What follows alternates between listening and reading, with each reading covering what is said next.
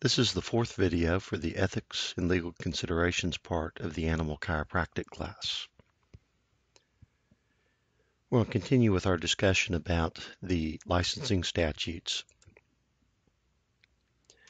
And generally, the states have adopted one of three schemes for regulating animal chiropractic. The first and probably most common tactic is to make no mention of animal chiropractic. These states have definitions of the practice of veterinary medicine that include very general statements about care and treatment of animals, but don't ever make any specific mention of manipulation or chiropractic care. The second scheme actually includes animal chiropractic in the definition of practicing veterinary medicine. In these states, it is very clear that no one can practice animal chiropractic other than a licensed veterinarian.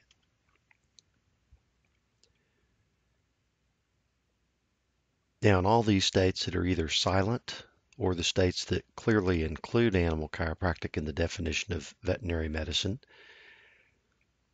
some supervision is required by a licensed veterinarian for an unlicensed person to adjust animals. And the questions to be answered are how much supervision is required and what qualifications are required to adjust animals.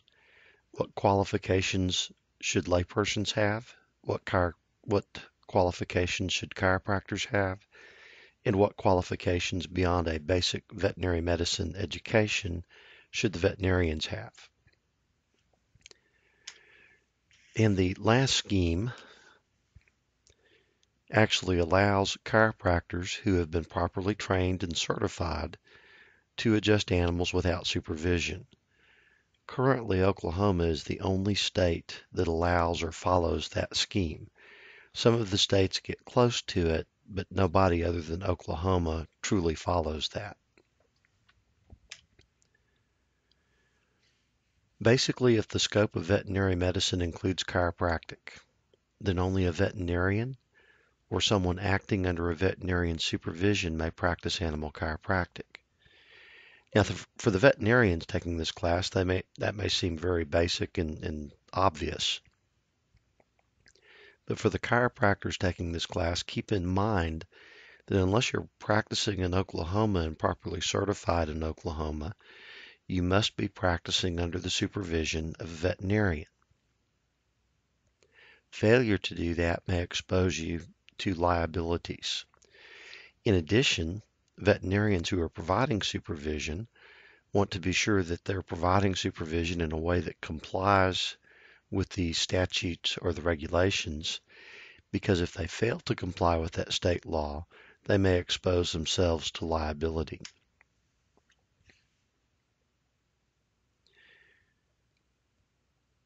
So as I mentioned earlier, many of the states are silent.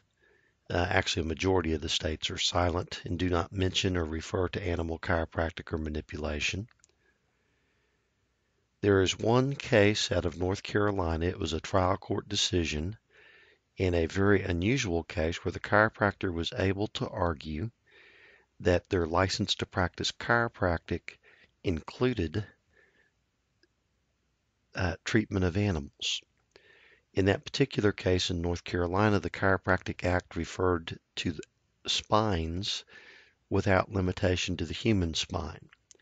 Now, I don't think that's a very good precedent to follow. First, because it's only a trial court. And second, I think most, if not all, of the chiropractic acts clearly refer to treatment of human patients and not the treatment of animals.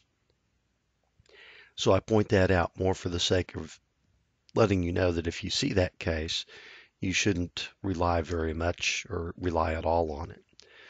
I think a more common finding is this decision out of Michigan. The scope of chiropractic was found to not include the treatment of animals, even though the statute did not mention animal chiropractic. The court reviewed the Michigan Chiropractic Act, found that the act made references to the spine, without limiting it to human spines, but the Act also included other sections that referred to human patients and human spines. As a result, the court found that the scope of chiropractic did not include treatment of animals, which means the chiropractor was liable for practicing veterinary medicine without a license. This opinion of the Attorney General in Arizona makes a similar finding that chiropractic does not include treatment of animals. A chiropractor, solely by holding a license to practice chiropractic, is not authorized to perform acts which constitute the practice of veterinary medicine. In other words, chiropractors can treat human patients with a chiropractic license, but not animal patients. This decision out of Pennsylvania dealt with acupuncture, but made very similar findings or analogous findings to the idea about chiropractic in animals. The Veterinary Act made no mention of acupuncture as being part of the treatment of animals. But even though the Act did not include a specific reference to acupuncture, it included a general statement about, a very broad and general statement about the scope of veterinary medicine.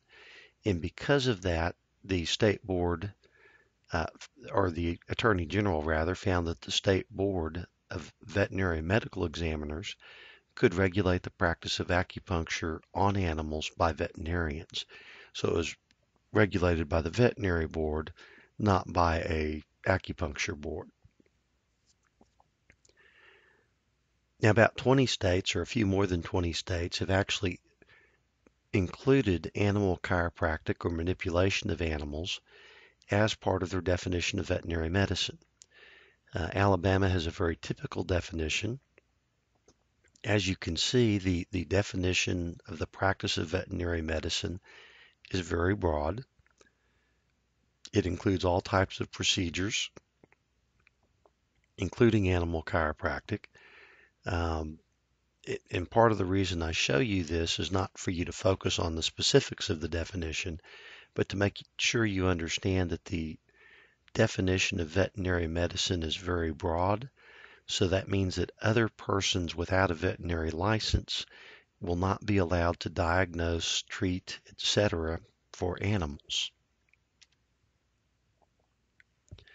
Now, another part of the definition of practice of veterinary medicine is holding yourself out to the public as a veterinarian or somebody who is willing to treat animals.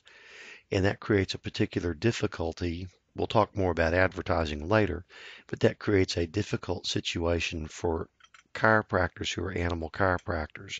It can be very challenging to understand the state's rules and to advertise in a way that's legal. Of course, it's also illegal to hold yourself out as a veterinarian unless you actually have a veterinary license. And as we've talked about before, it is not okay to hide behind the title of doctor.